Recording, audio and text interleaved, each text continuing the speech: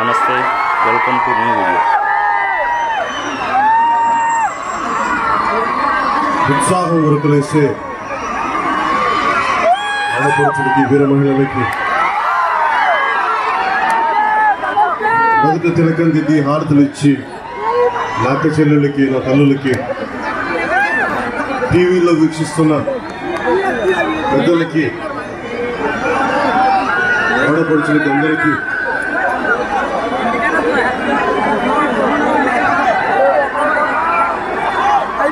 ప్రతి ఒక్కరికి పేరు పేరున హృదయపూర్వక నమస్కారం. పిఠాపురం రావడం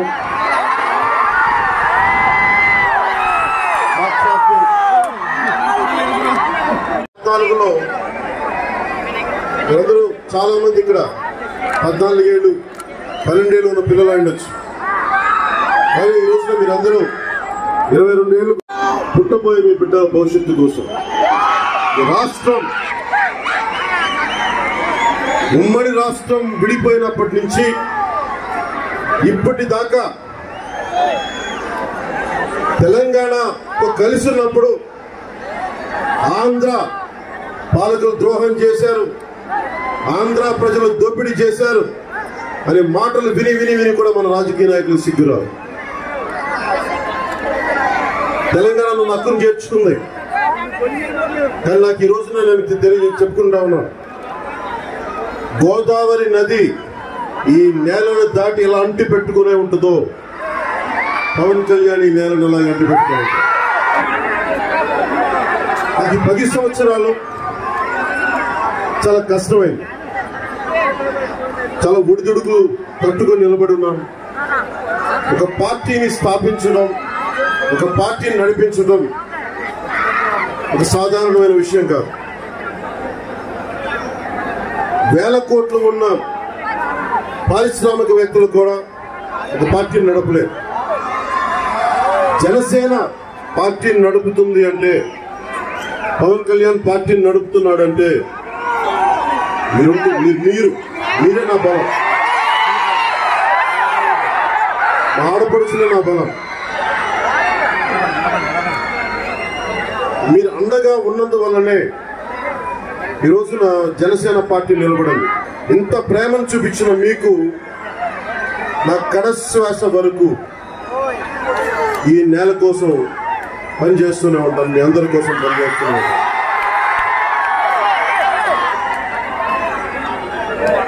మనకు కావాల్సింది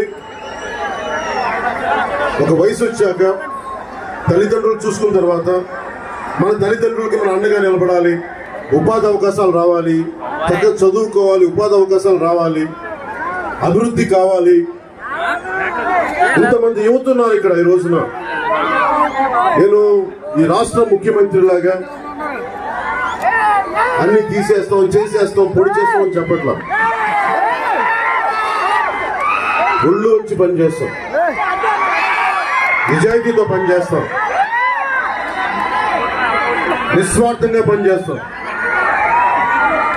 దీంట్లో భాగంగా జనసేన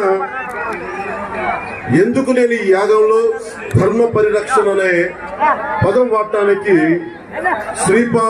శ్రీవల్లభుడు పుట్టిన ఊరిలో చెప్పడం నాకు నిజంగా చాలా గర్వంగా ఉంది.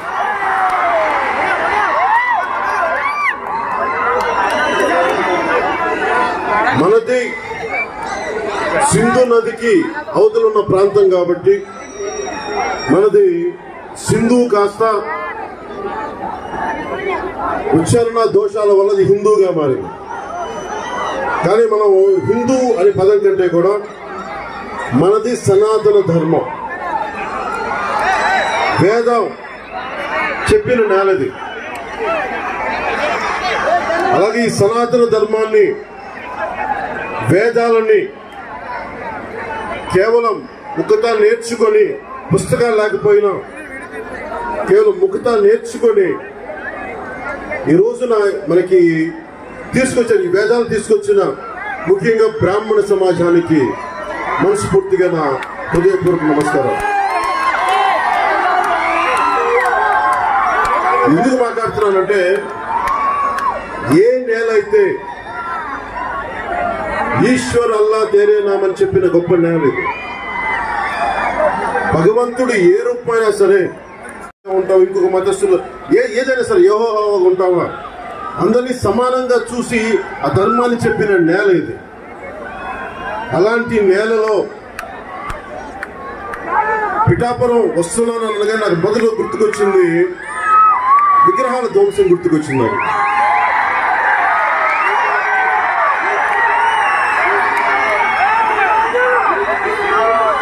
హిందూ దేవాలయాల విగ్రహాలు ధ్వంసం గుర్తుకొచ్చింది.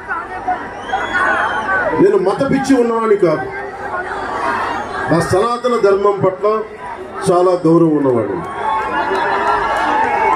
ఏ నేలైతే నీకు విలువలు ఇచ్చిందో, ఎక్కడో దూరాన మస్జిద్లో నమాజ్ వినిపిస్తూ ఉంటే మర్యాద పూర్వకంగా ఆ ప్రేయర్కి, ఆ ప్రార్థనకి, ఆ ముస్లిం ప్రార్థనకి గౌరవం ఇవ్వటం ఎలాగో నేర్పించింది నా సనాతన ధర్మం. అలాంటి ధర్మానికి ప్రతీకలైన హిందూ దేవతల విగ్రహాలని విధ్వంసానికి గురైతే సహజంగానే ఒక పార్టీ నాయకుడిగా ఏం జరుగుతుందని చూశాను. కానీ నేను చూసింది ఎవరు చేసి ఉండొచ్చాను. ఏదో ఒక స్క్రీన్ ప్లే బుక్ లో ఆర్ట్ ఆఫ్ డ్రామాటిక్ రైటింగ్ అనే పుస్తకంలో ఒక రోజున ఏన్షియంట్ గ్రీస్ లో జ్యూస్ అనే విగ్రహాన్ని, ఒక దేవతా విగ్రహాన్ని పగలగొడతా ఉంటారు. మొత్తం పుర ప్రముఖులు అందరూ వచ్చి కూర్చుంటారు, ఎవరు చేశారు ఇదని. అలా మళ్ళీ రెండో రోజు, మూడో రోజు జరుగుతూ ఉంటే గస్తీ దళాలు పైన అటు ఇటు తిరిగి ఒక వ్యక్తిని పట్టుకుంటారు. నువ్వు ఎందుకు చేశావు అని అడిగితే, నేను గుర్తింపు కోసం చేశాను, అందరూ నా గురించి మాట్లాడుకోవాలి. నేను అనుకున్నాను మన పిఠాపురంలో దేవతల విగ్రహాలు విధ్వంసాలకు గురవు, కానీ అలాంటి వాడే చేశాడు అని. సరే, అటు ఇటు చేసి ఒక పిచ్చివాడు చేశాడని చెప్పారు ఈ ముఖ్యమంత్రి నేతృత్వంలో రాష్ట్ర ప్రభుత్వం. సరే, 219 దేవాలయాల్లో కూడా పిచ్చివాళ్లే చేశారు విధ్వంసాలు. రాముడి తల కూడా నరికింది పిచ్చివాడే నరికాడు.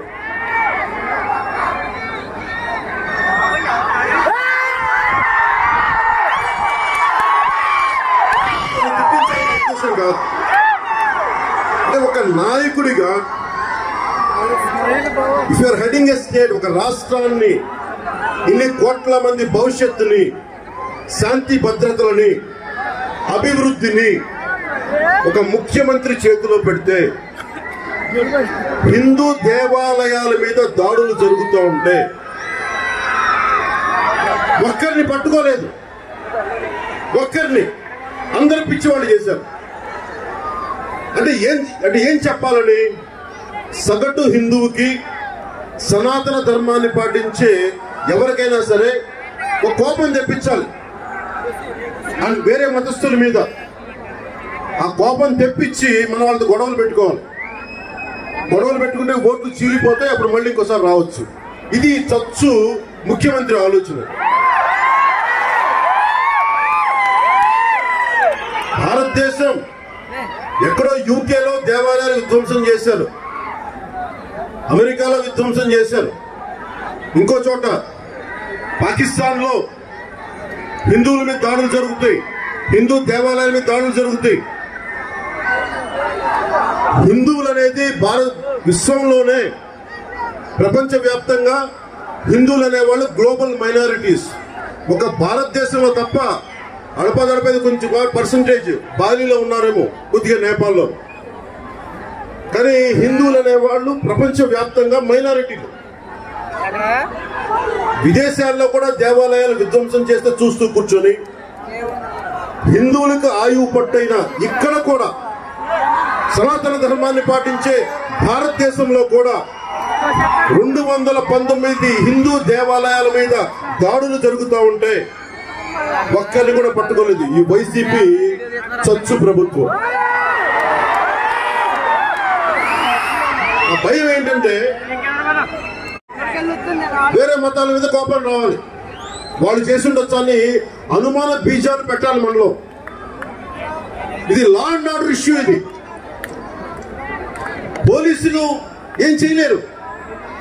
మాకు ఒత్తిళ్లు ఉన్నాయి సార్. నేను అడిగాను ఒకసారి ఒంగోలులో, ప్రకాశం జిల్లాలో గొడవలు జరిగినాయి కదా, ఎస్పీ గారిని అడిగా ఎందుకు చేయలేదంటే, no, we found the culprits, sir. We are not able to yet to lock them. Some pressures we are going through, sir. Good. కానీ ఇది లా అండ్ ఆర్డర్ ఇష్యూ. ఇది అంటే ఓకే, మనం భగవంతుడిని రకరకాలుగా విశ్వసిస్తాం. Maybe I'm Christian, maybe I'm Muslim, maybe మన సనాతని. కానీ వీళ్ళు అడ్డగోలుగా తప్పులు చేసుకుంటూ వెళ్ళిపోతే, ఒకటే నేలలో ఉండి దాంట్లో ఒకసారి చర్చిని చూశాను. 1905లో కట్టిన చర్చ్ అనుకుంటాను. దాంట్లో అగే నేను సనాతని హిందూ, నేను గర్వంగా చెప్పగలను. కానీ ఇదే నేను బెత్లెహేమ్ వెళ్తే అక్కడ జీసస్ పుట్టిన ప్రాంతానికి వెళ్ళి నేను మోకరిల్లాను. నేను ఆ గౌరవం నాకు తెలుసు, నాకు ఎలా ఇవ్వాలి. కానీ ఈ తప్పుడు ఈ వైసీపీ ప్రభుత్వం విచ్చలవిడిగా గొడవలు పెట్టాలనే ప్రయత్నం, యువత కొట్టేసుకోవాలి, తిట్టేసుకోవాలి. నేను ఒకటే ప్రాధాన్యత ఇస్తున్నాను. జనసేన ప్రభుత్వం వస్తే మొట్టమొదటిగా బిగించేది లా అండ్ ఆర్డర్ పరిస్థితి. పిచ్చి కూతలు గాని, పిచ్చి వేషాలు గాని, ఇక్కడ లా అండ్ ఆర్డర్ కరెక్ట్ గా ఉంటే అన్ని సవ్యంగా ఉంటాయి. అడ్డగోలుగా వచ్చి మన కాకినాడ ఎమ్మెల్యే లాగా అడ్డగోలుగా వచ్చి రోజుకి 2 కోట్లు భక్తి కోరుతారు. నేను ఆయన గురించి ఎక్కువ మాట్లాడు, ఎందుకంటే కాకినాడ సభల్లో మాట్లాడతాను.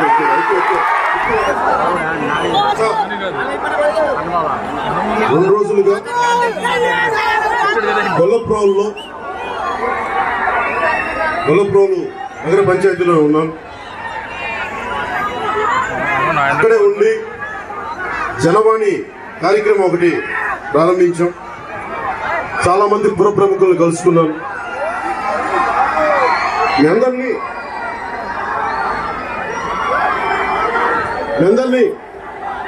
అంటే మీ అందరి అభిప్రాయాలకి మీకు ఏం కావాలి అంటే, పెద్దలను అడిగితే, జీవితాన్ని చూసిన పెద్దలను అడిగితే యువతకి ఏం కావాలో చెప్తారు. అందుకని ప్రతి ఒక్కరిని అడిగి సమస్యలు తెలుసుకుంటే తవ్వే కొద్దీ వైసీపీ దోపిడి బయటకు వస్తా ఉంది. ఎక్కడికి వెళ్ళినా సరే. దాంట్లో జనవాణి అనేది చాలా కీలకమైన కార్యక్రమం. మీ అందరికీ ఎంతమందికి తెలుసో తెలియదు, యువతకి, ఆడపడుచులకి, పెద్దలకి జనవాణి కార్యక్రమం మిస్ అయింది. మీరు లేకపోతే ఉత్సాహం ఉండదు. మీ ఆఫీసులో లేకపోతే జనసేన లేదు. మీలాంటి ఆడబిడ్డ ఏడుపే జనవాణికి కారణం.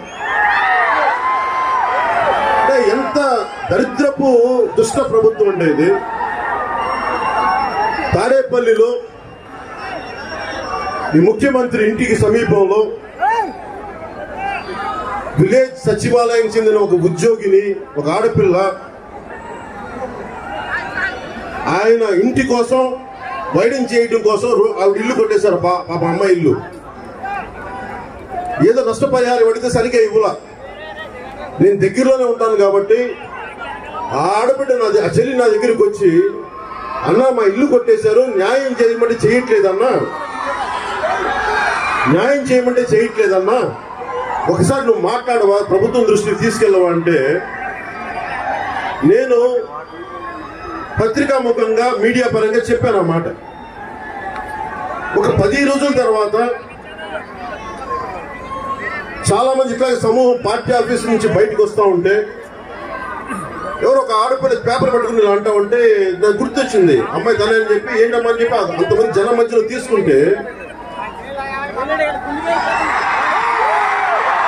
ఇంతమంది జనం మధ్యలో తీసుకుంటే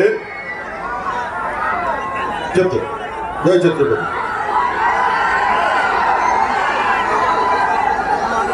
తీసుకుంటే, అన్న ఒకసారి అర్జెంటుగా మాట్లాడాలి, చాలా కష్టాల్లో ఉన్నానంటే వెంటనే పిలిపిస్తే అమ్మాయి కథ ఎంత కలిచేసిందంటే, నన్ను అన్న నీ దగ్గరికి వచ్చి కంప్లైంట్ చేసిన తర్వాత వైసీపీ వాళ్ళు వచ్చి బెదిరించారన్న, నువ్వు ఎందుకు ఇస్తావు పవన్ కళ్యాణ్ దగ్గరికి, జనసేన దగ్గరికి ఎందుకు వెళ్ళాను కూడా. ఆ తర్వాత వాళ్ళ అన్నయ్య శనివారం ఆదివారం రోజున నేను మార్కెట్కి వెళ్ళి చేపలు తీసుకొస్తానని చెప్పి వెళ్ళి 9 గంటలకు వెళ్తే 10 రాలా, 11 పావు గంట 11 అయినా రాలా, మధ్యాహ్నం రాలా, సాయంత్రం చూసారు. అన్న ఏమయ్యాడని ఫోన్ చేస్తే అన్న ఫోన్ ఎత్తుకోవట్లా, ఇద్దరే పెట్టులో. ఫోన్ ఎత్తుకోకపోతే మళ్ళీ నెక్స్ట్ డే ఇంటికి రాత్రి అంతా ఇంటికి రాలా, నెక్స్ట్ డే రాలా. ఆ తర్వాత ఎప్పుడో 3వ రోజు ఎప్పుడో ఫోన్ చేసి, అమ్మ నేను ఒంగోలులో ఉన్నాను, నేను మళ్ళీ వస్తాను, లేదు నేను పనిలో ఉన్నాను అన్నాడు. ఏంటన్నా నువ్వు చేపలు కొనడానికి వెళ్ళి ఇంతవరకు రాలేదంటే, చెప్తానని పెట్టేసి ఇంకొక రోజు తర్వాత ఇప్పుడు ఒక చిన్నపాటి ఆటోలో అబ్బాయి శవాన్ని తీసుకొచ్చి ఇంటి ముందు పడేసింది. ఒక్కడికి ఒక్క పోలీస్ వ్యవస్థ, ఒక పోలీస్ అధికారి మాట్లాడాలి దాని గురించి. ఒక చిన్నపాటి సంఘటన ఇది. ఈ రోజున ఇది ఒక్కసారి జరిగిన సంఘటన కాదు, ఇది క్రిమినల్స్ కి అడ్డా అయిపోయింది ఆంధ్రప్రదేశ్. మీరు వైజాగ్ లో చూశారు, ఎంపీ కొడుకుని భార్యని కిడ్నాప్ చేసి ఏం చేశారో చూశారు మీరు. వీళ్ళు క్రిమినల్స్ ని వెనకేసుకొస్తారు, గంజాయి అడ్డగోలుగా తీసుకొచ్చేసి మొత్తం తాగిపించేస్తున్నారు యువత చేత. పాడేరు నుంచి, ఇక్కడి నుంచి మత్తులో ఓపియం రెవల్యూషన్ ఒక తిరుగుబాటు వచ్చింది చైనాలో. బ్రిటిష్ వాళ్ళు చైనా వాళ్ళకి ఓపియం మత్తు మందు కలిపి చురుకుదనం లేకుండా, ఎదురు తిరిగే తత్వం లేకుండా మత్తు మందు అలవాటు చేస్తే దానికి తిరుగుబాటే వచ్చింది. ఈ రోజున ఆంధ్రప్రదేశ్ మత్తులో దూగుతా ఉంది వైసీపీ ప్రభుత్వం వల్ల. మీరు 2024 ఎప్పుడు ఎన్నికలు అప్పుడు వస్తే అధికారం జనసేనకే మీరు ఇవ్వండి, అండగా నిలబడండి. నేను సంపూర్ణ ఈరోజు శ్రీపాద శ్రీవల్లభుడు సాక్షిగా చెప్తున్నాను. శక్తిపీఠాల్లో ఒక శక్తిపీఠం అమ్మవారి సాక్షిగా చెప్తా ఉన్నాను, నేను ఆంధ్ర నేలని విడిచి వెళ్ళను, ఇక్కడే ఉంటాను. ఏ గూండాగాడో, ఏ రౌడీగాడో, ఎవడైనా సరే తాట తీసి కాళ్ళు కీళ్లు ఎరక్కొట్టి ఆంధ్రప్రదేశ్ కి సురక్ష ఆంధ్రప్రదేశ్ లో చేయకపోతే మన జనసేన కాదు, మనం అంత బలంగా చేస్తున్నాం రాష్ట్రాన్ని. నాకు నిజంగా ఆడబిడ్డల క్షేమం నాకు చాలా ముఖ్యం. గొల్లప్రోల్లో ఒక ఆడపడుచు నా దగ్గరకు వచ్చి, అన్న మేము పెరిగేటప్పుడు బాగానే ఉండేది, ఈ రోజున మేము కాకినాడ నుంచి చిన్నపాటికి బిడ్డను పంపించాలంటే, ఆడబిడ్డను పంపించాలంటే భయం వేస్తున్నాం. మాకు మన ఇంట్లో ఆడబిడ్డను బయటికి పంపిస్తే క్షేమంగా తిరిగి రావాలని కోరుకుని భయపడుతున్నాం. దీన్ని మనం ఏం చేయాలి? మీరు వైసీపీ అనే దుష్ట ప్రభుత్వాన్ని కనుక ఇంకొకసారి రాణిస్తే ఎవరిని బతికనివ్వరు. అంశాలుగా మాట్లాడతాను మీతో ఈరోజు, ఓపికగా వినండి.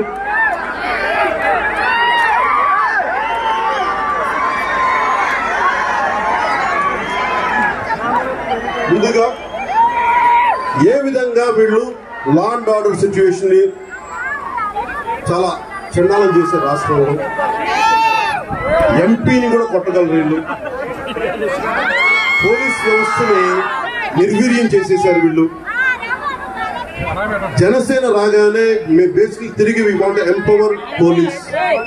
నిజాయితీ గల పోలీస్ అధికారులు మళ్ళీ తీసుకొచ్చి గులాంగిరి చేసే పోలీస్ అధికారులు కాకుండా నిజంగా ప్రజలకు నిలబడిన నిజాయితీ పరులైన పోలీస్ అధికారులు ముందు పెట్టి ఈ రాష్ట్ర లా అండ్ ఆర్డర్ సిచ్యువేషన్ ని ముందస్తుగా బాగు చేస్తారు.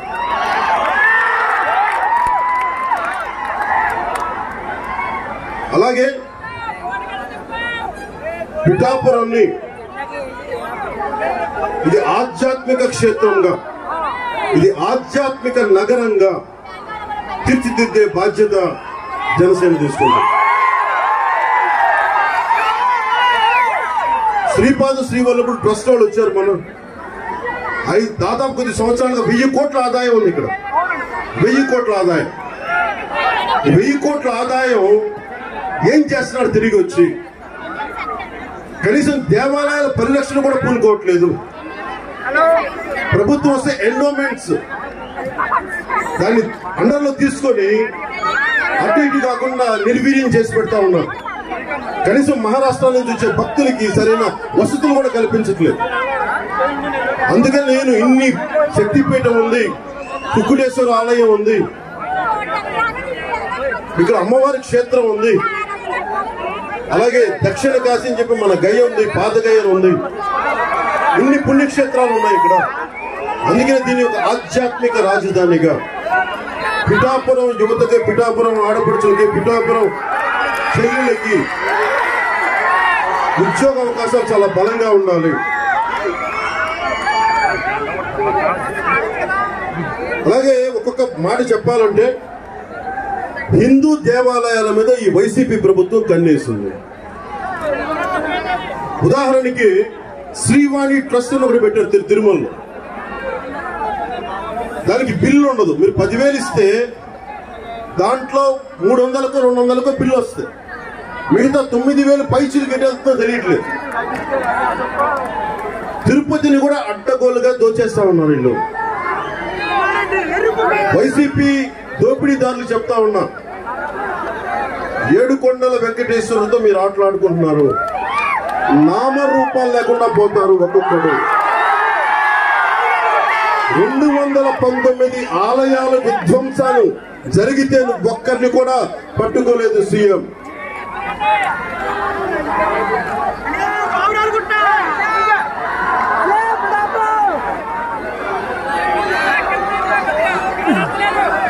ఎక్కడికైనా సరే ఇది మెట్ట ప్రాంతం. ఇది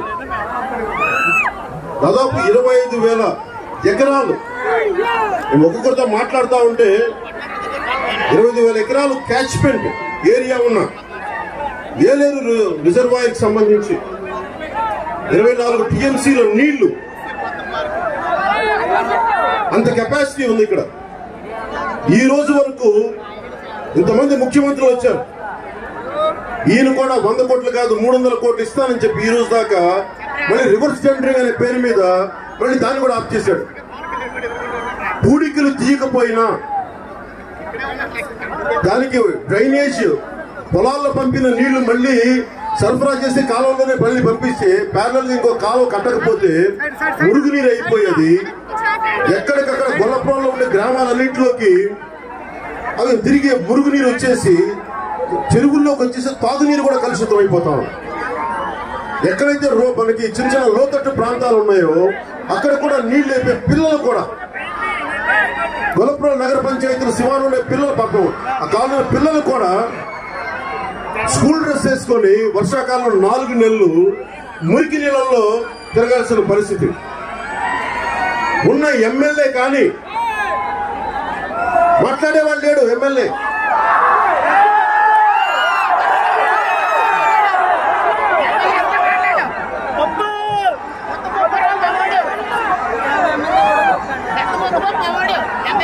జనసేన రాగానే, ఎందుకంటే నాకు ఈ మధ్య నేను ఏదో వ్యవసాయం గురించి వీటి గురించి మాట్లాడతాను. వ్యవసాయ శాఖ మంత్రి అంటే పెద్ద మనిషి ఎవరో పేరు తెలియదు, కానీ నాకు ఈ పేర్లు గుర్తుపెట్టుకోవడం చిరాకు. నాకు వీళ్ళ పేర్లు గుర్తుపెట్టుకుంటాను. ఈరోజు మీకు అనిపించట్లా నేను ఎందుకు తెల్ల బట్టలో కాకుండా నేను ఎందుకు వచ్చాను మీకు ఎప్పుడు అనిపించింది? ఈ సందేహం రాలేదండి. అలా అన్నవరం సత్యనారాయణ స్వామి గుడికి వెళ్తే ఎవరు నా చెప్పులు కొట్టేశారు, 2 చెప్పులు కొట్టేశారు.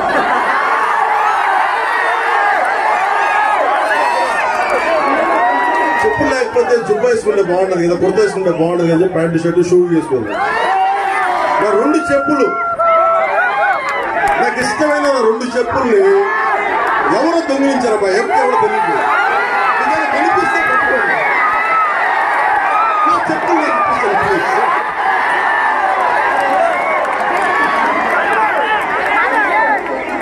వైసీపీ ప్రభుత్వం ఎంత దిగజారిపోయిందంటే గుళ్ళో నేను వదిలిన చెప్పులు కూడా పట్టుకెళ్ళిపోతుంది. చాలా బాగా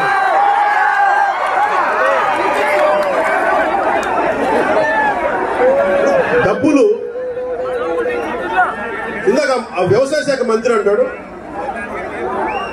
నీకు ఎన్ని రకాల ధాన్యాలు ఉన్నాయో తెలియదు, నీకే తెలుసు వ్యవసాయం గురించి అంటాడు. అరే పుట్టగానే మనకు అన్ని తెలిసిపోతాయి. పుట్టగానే 40 ఏళ్ళలో పడుతున్నాం మనం.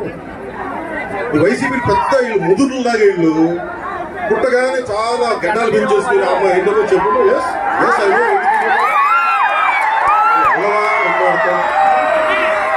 ఏదో వింటున్నాం కదా, మీ దగ్గర డబ్బులు ఉన్నాయి కదా, గుండాలు ఉన్నాయి కదా అని చెప్పి నోటికి వచ్చిందల్లా మాట్లాడుతుంటే కాళ్ళు చూస్తూ కూర్చుంటాను.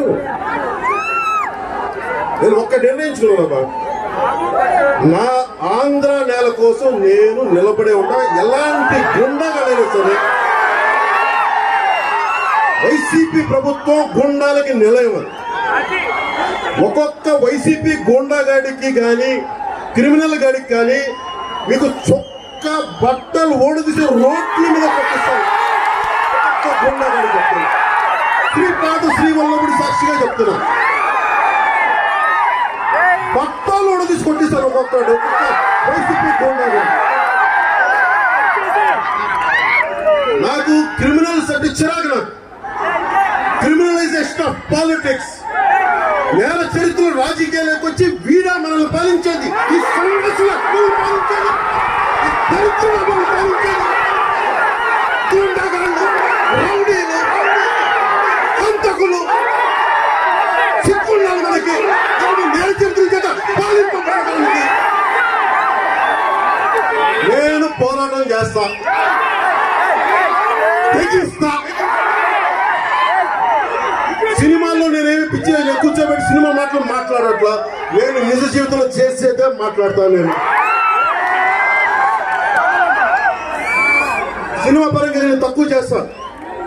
మీరు రియల్ లైఫ్ లో గొడవలు పెట్టుకోమని నాకు చాలా ఇష్టం. నాకు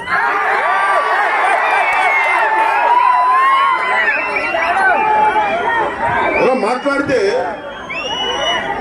మాట్లాడితే ముఖ్యమంత్రి బట్టలు నొక్కాను డబ్బులు ఇచ్చాను, బట్టలు నొక్కాను డబ్బులు ఇచ్చాను. పెద్ద మనిషికి నేనంటే చాలా భయం, జనసేన అంటే భయం, వీర మహిళలంటే భయం, జన సైనికులంటే భయం.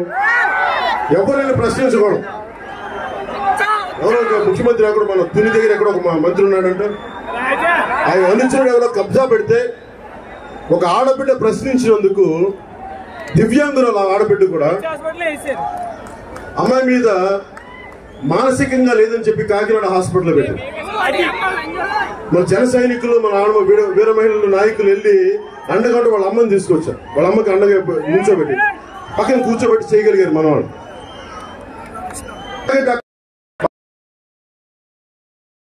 కంట్రోల్ చేయగలరు మనందరం. ధైర్యం లేకపోతే 500 మంది గుండాలు సార్. అదే మనకి ధైర్యం ఉంటే కింద మట్టిలో తొక్కేయచ్చు 5 మంది గుండాలు. నేను రెచ్చగొట్టట్లా, చేస్తా, మనతో మాట్లాడతా, క్షేత్రస్థాయిలో తిరుగుతా, సమస్యని అర్థం చేసుకుంటా, ఆకలింపు చేసుకుంటా. అందుకని నేను అవగాహన చేసుకున్నవాడిని. నేను ఈ రోజున మిమ్మల్ని ఫస్ట్ టైం అడుగుతాను. ఇన్ని సంవత్సరాల్లో 10 సంవత్సరాలు అడుగుతున్నాను. నేను ముఖ్యమంత్రి కావడానికి సిద్ధంగా ఉన్నాను, సంసిద్ధంగా ఉన్నాను, నేను సిద్ధంగా ఉన్నాను. ఇంత గుండె దమ్ముగా నేను 2019లో కూడా చెప్పలేదు. నాకు తెలుసు సంగతి. ఎందుకంటే నాకు త్యాగం చేయడానికి సిద్ధంగా ఉన్నాను. నా దగ్గర అంత సత్తా ఉందా లేదా నాకు నేనే ఒక సెల్ఫ్ డౌట్. నాకు ఈ రోజు నేను చెప్తున్నాను, సంపూర్ణంగా మీరు నాకు అధికారం ఇవ్వగలిగితే, ముఖ్యమంత్రి సాక్షాత్తు శ్రీవల్లభుడి సాక్షిగా చెప్తున్నాను, ముఖ్యమంత్రి స్థానం కనుక మీరు ఇస్తే ఆంధ్రప్రదేశ్ ని అత్యంత ఉన్నత నెంబర్ 1 రాష్ట్రంగా దేశంలోనే తీర్చిదిద్దుతాడు.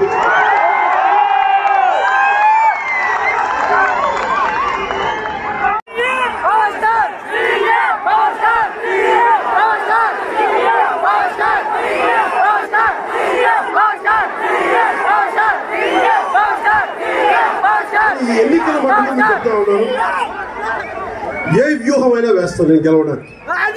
ఏ వ్యూహమైనా సరే. గుండాగాళ్ళతో గొడవ పెట్టుకోవాలంటే కర్ర పట్టుకొని రోడ్డు మీద ఉంటాం. లేదు నువ్వు పబ్లిక్ పాలసీ మీద డిబేట్ చేయాలా, డిబేట్కి వస్తా. ఇష్టం వచ్చినట్టు వాగితే ఇళ్ల నుంచి నాకొచ్చి కొడతాం. పిచ్చి వాగులు వాగితే సగటు మనిషి మీద, మధ్య తరగతి మనిషి మీద, ఏ హాని చెయ్యని ఒక వ్యక్తి మీద, శుభ్రంగా ట్యాక్సీలు కట్టేవాడి మీద దౌర్జన్యాలు చేస్తే అలాంటి గుండా కొడుకులకు మటుకు నరకం చూపించేస్తుంది జనసేన ప్రభుత్వం. నేను ఈ రోజు అడుగుతున్నాను ప్రతి ఒక్కరిని, పిఠాపురం సమసాక్షిగా అడుగుతున్నాను, శ్రీపాద శ్రీవల్లభుడి సాక్షిగా అడుగుతున్నాను, దత్తాత్రేయుడి సాక్షిగా అడుగుతున్నాను, అమ్మవారి సాక్షిగా అడుగుతున్నాను. నాకు అధికార పీఠ ఇవ్వండి. నేను అడుగుతున్నాను ఈ రోజున, ఆర్థిస్తున్నాను నేను ఈ రోజున, అభ్యర్థిస్తున్నాను ఈ రోజున. నేను సిద్ధపడినాను. మానసిక సంసిద్ధతతోటి రాష్ట్ర బాధ్యతలు తీసుకోవడానికి నేను సంసిద్ధంగా ఉన్నాను. నాకే భయాలు లేవు. ఏ గుండాగడైనా సరే, ముఖ్యమంత్రి స్థాయిలో ఉన్నోడైనా సరే ఎదిరించడానికి నేను సిద్ధంగా ఉన్నాను. పోరాటానికి సిద్ధంగా ఉన్నాను. నేను జనసేన ప్రభుత్వం వచ్చిన తర్వాత చెప్పాను కదా, ఈ కాకినాడ ఎమ్మెల్యేకి రేపు వెళ్తాను కదా కాకినాడ, చెప్పాను చాలా చాలా ఇంటున్నా దాని గురించి. గంజాయి ఏమేం చేస్తున్నాడు ఈ వ్యక్తి. అమిత్ షా గారి దగ్గర రిపోర్ట్ ఉంది ఈ గురించి నాకు తెలుసు. వైసీపీ నాయకుల మీద చాలా రిపోర్ట్స్ ఉన్నాయి. అందుకే ఆయన మొన్న వైజాగ్ వచ్చినప్పుడు మాట్లాడాడు. అది మొన్నే మీరు చూశారు. గుండాలందరూ ఎంపీ భార్యని కొడుకుని తీసుకెళ్లిపోయారు ఇంట్లోకి వచ్చి. డీజీపీ గారు చెప్పుండొచ్చు, పాపం చేసామని. మాకు తెలియదండి డీజీపీ గారు, మీరు కూడా మాకు ఏమి తెలియని అమాయకులా అని మీరు మాట్లాడితే, డీజీపీ స్థాయి వ్యక్తి కూడా మాట్లాడితే చాలా బాధ వేస్తుంది. మీరు ఐపీఎస్ చదువుకున్నారు సార్, మీరు కూడా తప్పులు జరుగుతూ ఉంటే మీరు కూడా అలా ఒత్తాసు పలికితే ఎట్లాగా? జనసేన ప్రభుత్వం చేయమని చెప్పండి ఇలాంటి వాళ్ళు. అసలు ఇంటి దాకా వస్తారు, ఇంటి దాకా వచ్చేవాళ్ళు చేస్తే అసలు గేట్లు దాటుతారు. మీరు ఎన్కౌంటర్ చేసి తప్పాలి ఇలాంటి అదో. ఈ మాట మాట్లాడేది నా మీద తిడతారు కానీ పర్లేదు, తెలియ పరిస్థితి.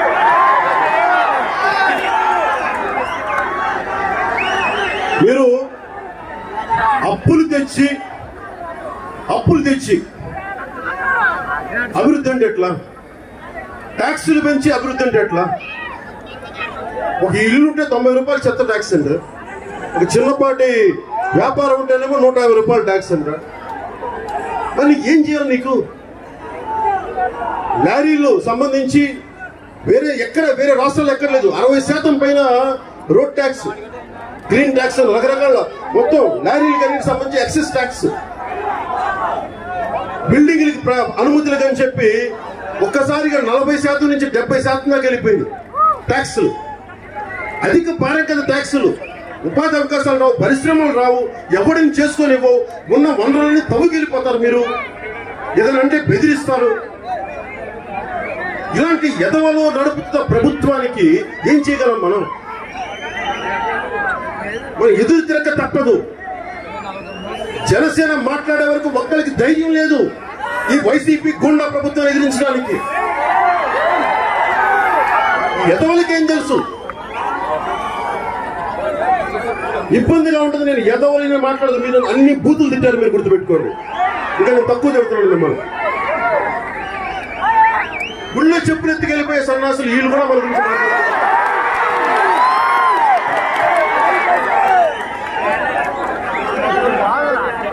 జనవాళ్ళ మా కుర్రాడు చెప్తాను, ఒక యాదవ్ అబ్బాయి అలా మాకు భూములు వాచిపోతున్నాయని కరెంటు బిల్లు కట్టలేక, చెత్త పన్ను, కరెంటు వల్ల మేము క్వాలిటీ కరెంటు మేము ఇస్తున్న కరెంట్ అంటాడు. నేను గొల్లపురంలో ఉంటే, ఇంట్లో ఉంటే, నాయుడు గారి ఇంట్లో ఉంటే పాప ఆయన ప్రతి 10 నిమిషాలు కరెంటు పోతా ఉంది. మళ్ళీ జనరేటర్ రావు, మళ్ళీ ప్రతి నిమిషాలు కరెంటు పోను. అంటే అంత ఫ్లక్చుయేషన్ కరెంటు. అసలు టీవీలు కానీ లేదా ఫ్రిడ్జ్లు కానీ సరిగ్గా ఉంటాయా? ఫ్యాన్లు కానీ కాలిపోతాయి కదా, అన్నిసార్లు ఫ్లక్చుయేషన్ ఉంటాయి. వీళ్ళు చెప్తారు అభివృద్ధి అద్భుతంగా ఉందని చెప్పేసి. రైతులకి మద్దతు ధర రాదు, విత్తనాలు దొరకవు. అలాగే చేనేత కార్మికులకు సంబంధించి ఇందాక చెప్పాను, షణ్ముఖ వ్యూహం 10 లక్షల రూపాయలు చేనేత యువకుడి ఉప్పాడి చీరల గురించి చెప్తా ఉన్నా. అలా మేము చాలా జాగ్రత్తగా మేము చేసుకుంటే మాకు పెట్టుబడి లేదన్నారు. అలాంటి యువకుడికి కనుక అబ్బాయి అన్నాడు, చేనేత మనకి జిల్లాకు చెందిన యువకుడు దేవాంగులు అనుకో, నేను ఐటీ ఉద్యోగం చేసుకుంటాను అన్నా, కానీ నేను ఇక్కడికి వచ్చేసాను. దేనికి వచ్చేసావంటే నా ఉపాధి అన్నది, మా కుల వృత్తి అన్నది, నేను కాపాడుకోవడానికి, నేను 10 మంది మా కుటుంబానికి అండగా ఉండడానికి, నేను నా చేనేత కుటుంబానికి అండగా ఉండడానికి నేను అందరి కోసం వచ్చేసానన్నా. అలాంటి కుర్రాడికి కనుక ఒక 10 లక్షలు ఆర్థిక సహాయం జనసేన ప్రభుత్వం చేయగలిగితే భవిష్యత్తులో అసలు ఎంత క్వాలిటీ పథకాలు 10 మందికి అవకాశం ఇవ్వగలరు, ఉపాధి అవకాశాలు. అందుకని చెప్తాను, 10 లక్షల రూపాయలు ప్రతి 500 మంది యువకులు కనుక ఇస్తే 500 మంది యువకులు 10 యువతకి, యువతకి అందులో ప్రతి ఒక్కరు 10 మంది చొప్పున వారికి ఉద్యోగ అవకాశాలు కల్పిస్తే, ఎంప్లాయ్మెంట్ కల్పించగలిగితే 5,000 మంది, మీరు కూర్చోండి, 5,000 మందికి ఎంప్లాయ్మెంట్ దొరుకుతుంది సంవత్సరాలు. 5 సంవత్సరాలు 25,000 మందికి, కొంచెం అటు ఇటు అయినా కనీసం 10,000 మందికి వారి స్వయం శక్తి మీద ఆధారపడగలరు. ఇది 175 నియోజకవర్గాల గురించి ఆలోచించండి. యువతలో ఇంత శక్తి ఉంది, ఇంత సమర్థత ఉంది. ఆ శక్తిని వెలికి తీసే బాధ్యత నేను తీసుకుంటాను. ఏ రోజును కూడా ఇన్ని సంవత్సరాల్లో 2 దశాబ్దాల్లో నేను ఎప్పుడు ఫ్యాన్ క్లబ్ పెట్టలా, పవన్ కళ్యాణ్ ఫ్యాన్ క్లబ్ నేను ఎప్పుడు పెట్టలా, ఒక అడ్వర్టైజ్మెంట్ నేను చేయలే. నేను గొంతెత్తితే, నేను సమూహాన్ని సేకరిస్తే అది సమాజానికి ఉపయోగపడాలి, లేదంటే నేను మాట్లాడితే నా చేనేత సోదరులకు ఉపయోగపడాలని చెప్పి నేను చేనేత కళాకారులు బ్రాండ్ అంబాసిడర్ ఉన్నాను తప్ప దేనికి నేను బ్రాండ్ అంబాసిడర్ లేదు. ఒకేసారి ఒకసారి చేస్తే ఇంక నేను జీవితం చేయకూడదు నిర్ణయించుకున్నాను. ఎందుకు చెప్తానంటే నేను ఫ్యాన్ క్లబ్ పెట్టలా. నా తోటి సినిమాలు అట్లా అందరికీ నాకు గౌరవం ఇష్టం ఉంటుంది, వాళ్ళ సినిమాలు నేను బాగా చూస్తాను. సినిమా వేరు, రాజకీయం వేరు. మీరందరూ రకరకాల హీరోలను అభిమానించండి, ఇష్టపడండి, కానీ రాష్ట్ర ప్రయోజనాల దగ్గరికి వచ్చేటప్పటికి అందరూ ఏకఖండంతో, ముక్తఖండంతో ఒకేసారి రాష్ట్ర ప్రయోజనాలనే మీరు ఆలోచించండి. నాకు ఇష్టం రామ్ చరణ్ ఇష్టం, జోని రెడ్డి గారు ఇష్టం, ప్రభాస్ గారు ఇష్టం, రంజయ్ గారు ఇష్టం, అందరి హీరోలను చూస్తాను నేను, నాకు ఆనందం. నా ఒక్కడి వల్ల సినిమా, చిత్ర పరిశ్రమ ఆడుద్దా? సినిమా చేస్తే నేను 500 మంది నుంచి 600 మందికి ఎంప్లాయ్మెంట్ ఇస్తాను. ఈ కాకినాడ ఎమ్మెల్యే ఎంతమందికి ఎంప్లాయ్మెంట్ ఇస్తారు? దోపిడీ తప్ప. 10,000 కోట్లు, 1,00,000 కోట్లు ఎక్కడి నుంచి వస్తాయి? నేను హైయెస్ట్, నేను ఒక దేశంలో అత్యధికంగా తీసుకునే పారితోషికం పెద్ద నటులు నేను ఒక్కడే చెప్పట్లా. 10 మంది పెద్ద పారితోషికం తీసుకున్నట్టు నేను ఒక్కడే. నేను సంపాదిస్తేనే కదా సార్ నేను పంచగలను. కౌలు రైతులకి నేను ఇన్ని కోట్ల రూపాయలు ఇవ్వగలిగానంటే నేను భీమా నాయక్, వకీల్ సాబ్ అనే సినిమా చేస్తేనే కదా నేను తిరిగి పంచగలను. సంపద సృష్టిస్తేనే పంచగలను. అసలు వైసీపీ సంపద ఎక్కడ సృష్టించింది? ఉన్నాయి లాక్కోవడం తప్ప. సంపద సృష్టించే మార్గాలు నేను తీసుకొస్తాను మీకు. ఈ ఒక్కసారికి మీరు జనసేన వైపు చూడండి, నేను ఒకటే అడుగుతున్నాను.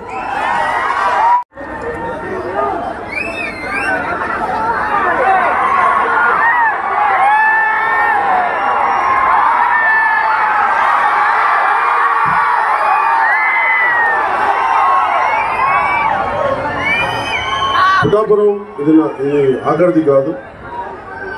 నేను చెప్పాను కదా, గోదావరి నది ఎలా దాటదో నేను ఈ నేలను దాటాను. ఇక్కడ రాజమండ్రిలో కూడా ఎందుకు ఆఫీస్ పెట్టానంటే, గోదావరి జిల్లాలు మేల్కొంటే ఆంధ్రప్రదేశ్ మారిపోతుంది. తెలంగాణ నాయకులందరూ కూడా మీకు గోదావరి జిల్లాలు ఉన్నాయి, మీ పచ్చదనం ఉంది, కాలువలు ఉన్నాయి అని చెప్పి తెలంగాణ మాకేమి లేదని చెప్పి గోదావరి జిల్లాలు దిష్టే తగిలింది ఆంధ్రాకి. ఈ రోజున గోదావరి జిల్లాల పరిస్థితి ఇక్కడే ఉంటాం. మంగళగిరి నా స్థానం, గుంటూరే. నేను గుంటూరులోనే పుట్టాను, గుంటూరు జిల్లాలో మంగళగిరిలోనే ఉంటాను. మనకి రాజమండ్రిలో ఆఫీస్ ఉంది, అవసరమైతే పిఠాపురంలో కూడా నేను ఆఫీస్ తీసుకుంటాను.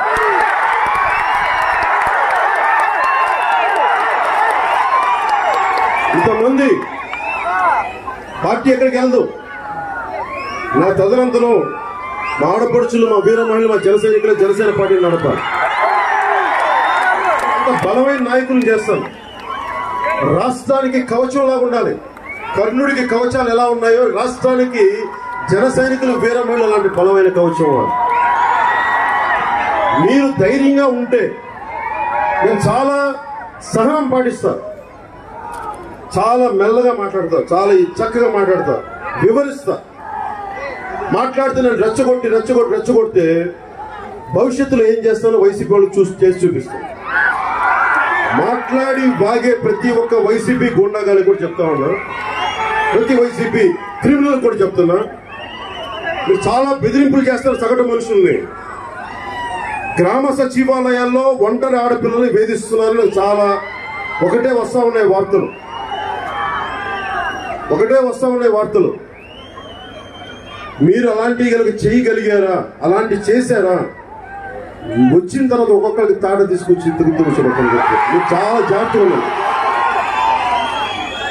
మీరు ఎవరు ఏ తప్పులు చేసినా సరే మీరు ఇదే గుర్తుపెట్టుకోండి, లిస్టు తీసుకోండి. ఏ ఊర్లో ఎవరెవరు ఏం తప్పులు చేశారు, ఎవరు ఇబ్బంది పెట్టారు, లిస్టు తీసుకోండి, రెడీ చేయండి. ప్రతి ఊర్లో జనవాణి కార్యక్రమం పెడతాం. నాకు ఇవ్వండి. ప్రభుత్వం వచ్చిన తర్వాత పోలీస్ వ్యవస్థను పిలుద్దాం, రెవెన్యూ వ్యవస్థను పక్కన పిలుద్దాం, పారాలీగల్ వ్యవస్థను పిలుద్దాం, కూర్చోబెట్టి అక్కడికక్కడే న్యాయం చేద్దాం, ప్రజా కోర్టులు నిర్వహిద్దాం. అందుకని నేను ఇవ్వగలిగేది చాలా భద్రతతో కూడిన ప్రభుత్వం, అభివృద్ధి పదంతో కూడిన ప్రభుత్వం. నేను ఈరోజు చెప్తున్నాను, ఈసారి చాలా బలమైన పోరాటం చేస్తాను. జనసేన చాలా బలంగా చేస్తాం. నన్ను తీసుకెళ్ళి నేను సంసిద్ధంగా ఉన్నాను ఈసారి. ఎందుకంటే ఒక పోలీస్ కానిస్టేబుల్ ఉద్యోగం చేయాలంటేనే మీరు ఫిట్నెస్ టెస్టులు చేయాలి కదమ్మా, మీరు కానిస్టేబుల్ ఉద్యోగం రావాలంటే. అవునా? ఒక ఎమ్మెల్యే అవ్వాలంటే ఏం చేయగలదు? డబ్బులుంటే చాలు, దోపిడీలు చేస్తే చాలు. నాకు నేను విధించుకున్న డిసిప్లిన్ ఏంటంటే 2007 నుంచి బాగా చదువు, అధ్యయనం చేయి,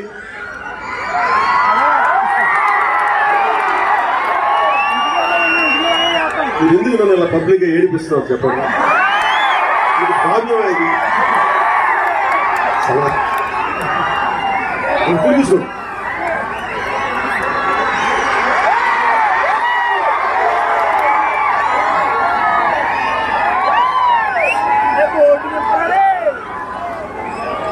ఫస్ట్ 7 సంవత్సరాలు నేను 2007 నుంచి 2007లో నేను పెట్టింది కామన్ మెన్ ప్రొటెక్షన్ ఫోర్స్ పెట్టాను. అందరికీ ఆయుధం ఎందుకు తీసుకుంటారు, గన్ లైసెన్స్ ఎందుకు తీసుకుంటారు? ప్రాణ రక్షణకు తీసుకుంటారు. నా లైసెన్స్ రివాల్వర్ ని నేను Hyderabad Jubilee hills police station ఇచ్చేసాను.